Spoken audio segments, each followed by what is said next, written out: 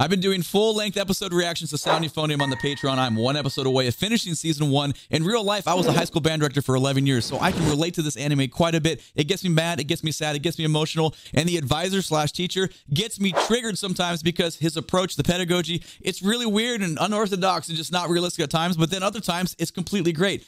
End all be all though, it is great to see an anime about high school music. So I've heard the opening many times, but I've never heard the full version of the opening. So that's what this video is about. I'm excited. Let's go.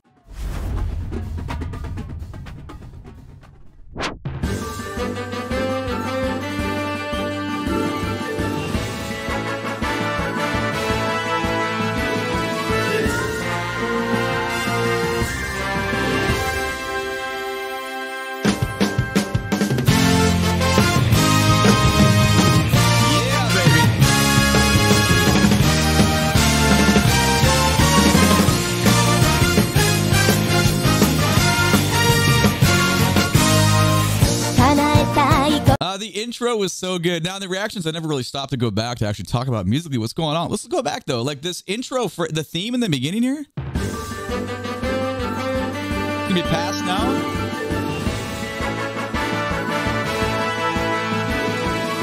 Oh, there's so much good stuff happening. Ba-da-da-dee-dee-dee-da. We pass it off. The sequence is ascending. We go from woodwinds and we go to brass. But underneath, there's some really good woodwind layers happening.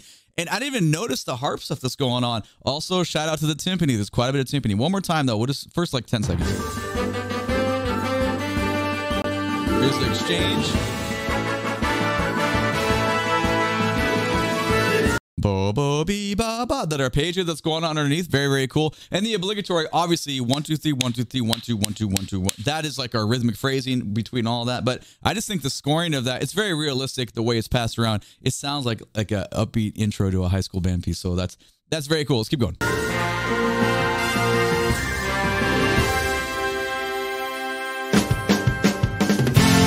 And obviously there. Now, the timpani player is what sets this. Oh, man, it's the timpani writing is so good. Let's just go back to about right here. It's like I'm singing the wrong stuff there, but it's just like rhythmic and fun, and like the player gets to do stuff more than like boom, roll, boom, rest for 30 bars, boom, boom, boom. Like it's actually like fun, but clearly it's bringing in like the rock element when the guitar is hitting stuff, which is also cool, but at least the timpani player gets some, you know? So good.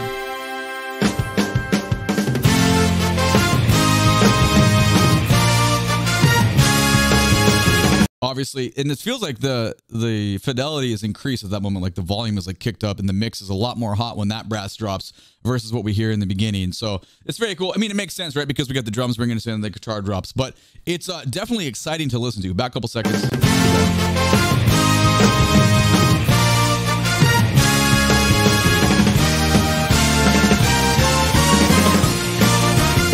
I think that's my favorite part. Bum, bum, da, da, da, da, space. Because you don't get that immediate drop on the downbeat. It just gets you going. It pulls you over the bar line, and then we hit on the end of one of the next bar. That's just really, really nice. Back a couple seconds to grab that.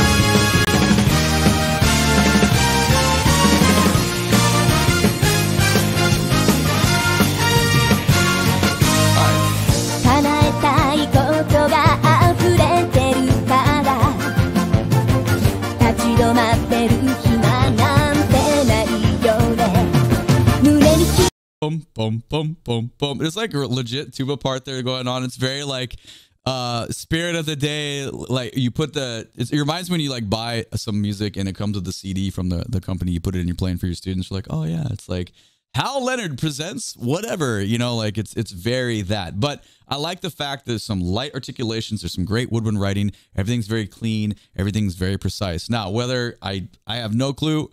I don't know anything about this band that does the opening, whether this is done in a DAW, whether they hired studio musicians. Is it really a full-on orchestration? I have no clue. All I know is that it sounds fun and it sounds like what you would get in that CD presentation like I was telling you about. So I've got no complaints. It sounds very real to the studio type of gig that it is. Okay.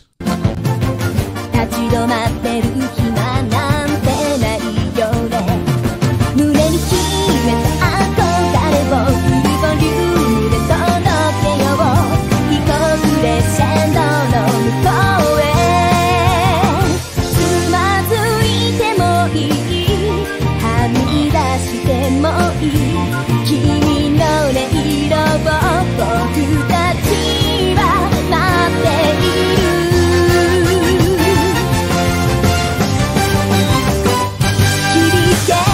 It's like perfect writing. We got great key changes. The flow harmonically is nice, and just the embellishments behind with the woodwinds behind the voice is there. And of course, it is a show about band, but it's like in any dramatic scenario where somehow vocalists end up in it. Always. Yeah, this isn't a show about choir. Why do we need a vocalist? I get it. It's an anime opening. It's part of it. It's part of the tradition. It sets the tone. But, you know, I'll leave it at that. Back a couple seconds.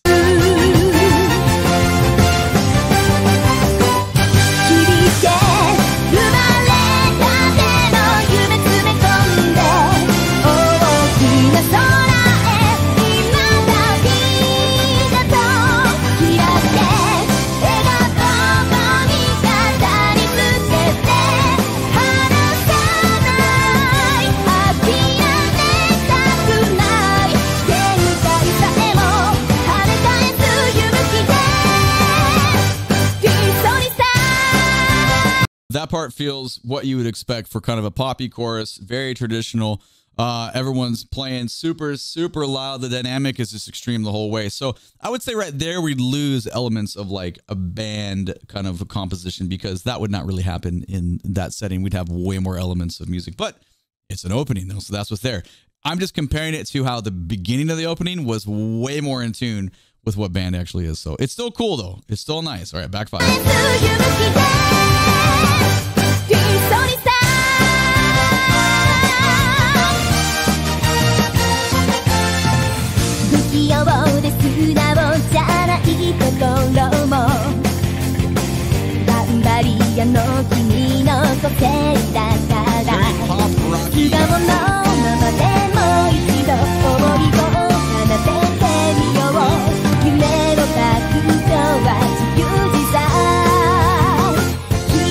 Well, that's a nice little woodwind line that it's very supportive. It's funny because, you know, bass, obviously the lower instrument supports higher realms above it. But I feel like the flute line, the woodwind line, there's really, whatever they're simulating there is really supporting the bass line. That was quite nice. I'm just going to go back and just listen down the woodwinds there.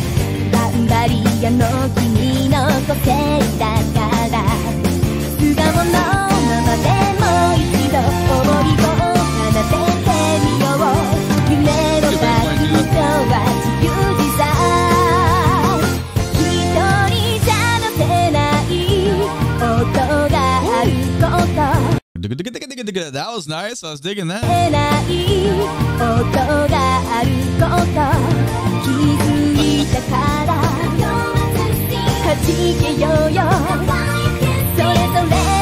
The obligatory call and response vocal. They're so saturated in effects, though. It is what it is. It's like, good Lord, though. It's there.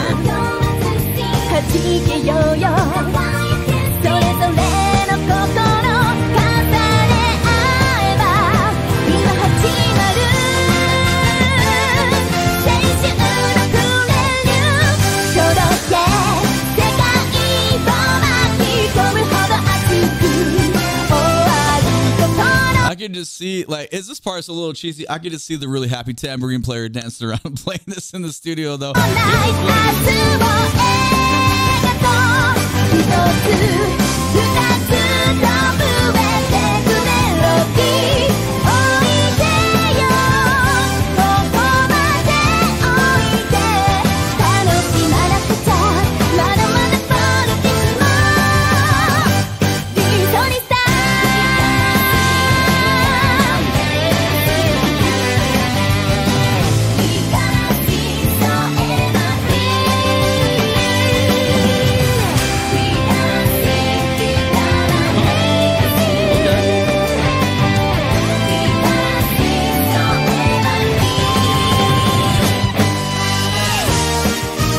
Pushing another key change. Everything is really loud. I'm looking over. I keep looking at the volume, and it's really creeping up to red. So sorry if you're getting your ears blown out here.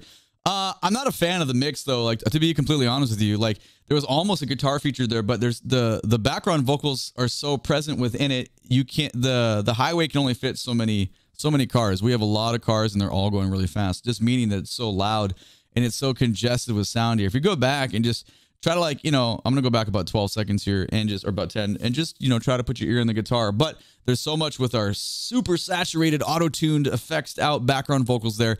It's cool. It has that sound, but we just get lost with some, generally when you want to be, in regards to music and musicianship and composition and flow, dynamics are so important. And when you just kind of crank it to one level and just leave it there, you kind of close down the ear of the listener, if that makes sense. I went back about 10 seconds. Here we go.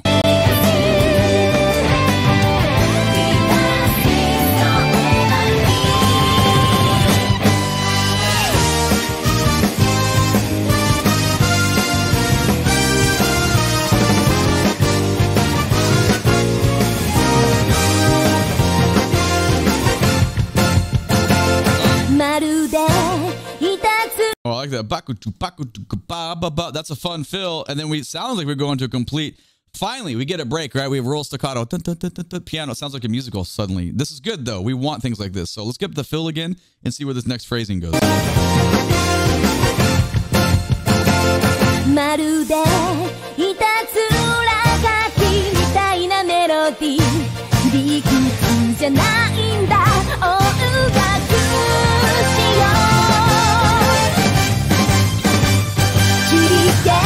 Okay, we got some stop time hits, just basically in the piano, and then everyone else is outlining the chords as the chord progression changes, but not for very long. Basically, like it's one quick little segment there, and then we go into another key change. So there it is. We did get some contrast. You can check the contrast box, but just not much of the dynamic contrast.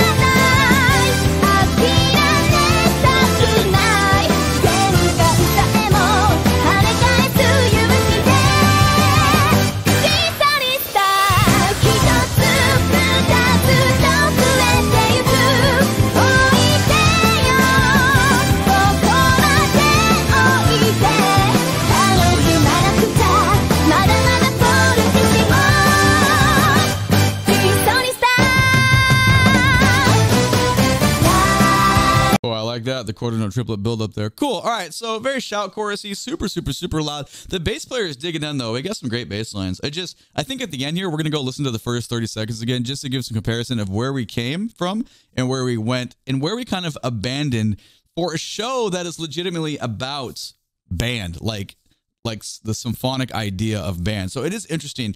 I'm not complaining. I'm like, that's fascinating how much we've abandoned that. So let's just grab this quarter note triplet fill again and we'll let it play out.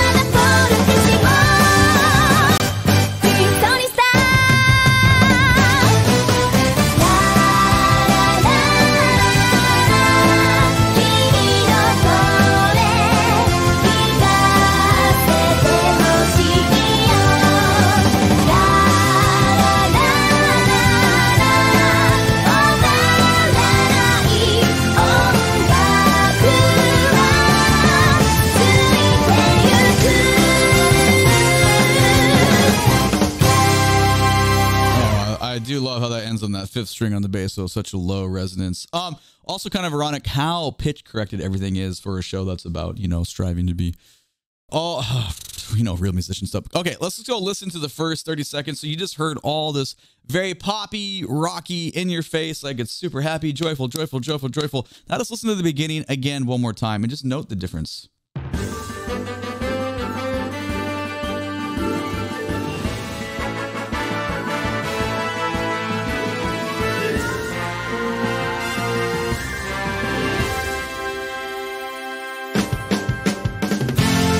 How good is that, man? I really love that intro, and I feel like we get that's 16 seconds. We get 16 seconds that is legitimately relative to the content of so far. I'm 13 episodes in, but it's relative to what's going on.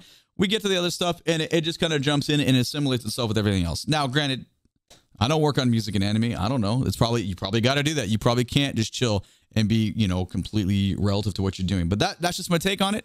I still enjoy it, though. Obviously, I'm just like articulate with, it's not criticism. It's just just talking. You know, I don't hate it by any means. Like I'm really having a great time watching the show. So anyway, but who cares what I think? Let me know what you think down in the comments below. My name is DrumRollTony. Make sure to check out the Patreon for anime episode reactions. We're obviously doing Sound Euphonium. We did Cyberpunk. We're doing JoJo's. We did Death Parade. We're doing Death Note, Hell's Paradise, Oshinoko, Chainsaw Man. We got quite a few. We're about to add another one as well. So anyway, thank you so much for being here. YouTube thinks you should watch this video next. Please click the like button, subscribe to the channel so you can catch the next one. Have a great day. Bye-bye.